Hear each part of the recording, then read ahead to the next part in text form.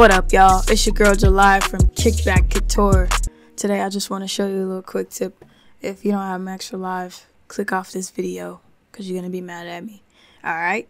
What I'm going to do is just change the pitch of this beat easy, just like you can in FL Studio. You know, you see that little piano and they click on it and they could play stuff in different keys. Well, watch this.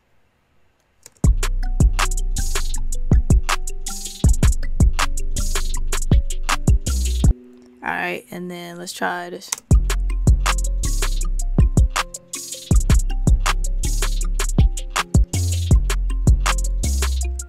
Alright, cool. Let's you know, try something different, maybe up 4.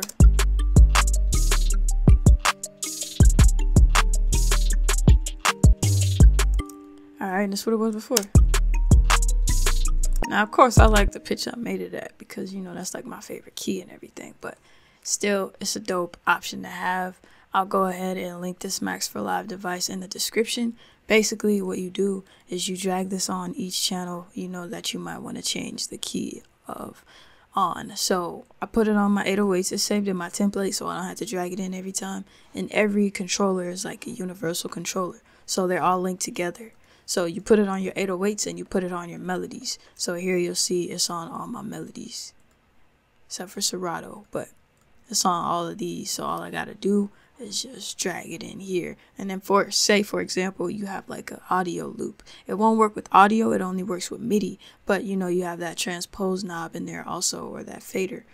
It's a knob, it's a transpose knob. So for example, if I got a loop real quick for you.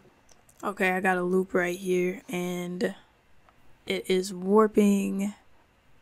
We got this transpose right here, so whatever the key is, if we move this 3, then we make sure we move this 3, so long as everything matches. So, you know, just match it up. Just a little quick tip I wanted to give y'all to change the entire key of your song. Now, I know DAWs like Logic has a button to do this, and it doesn't always sound good because, you know, 808s only go so low or high. But yeah, that's it. It's all culture. Kick back, cook up. Let me know what you would like to see next. Let me know what your favorite Max for Live devices are.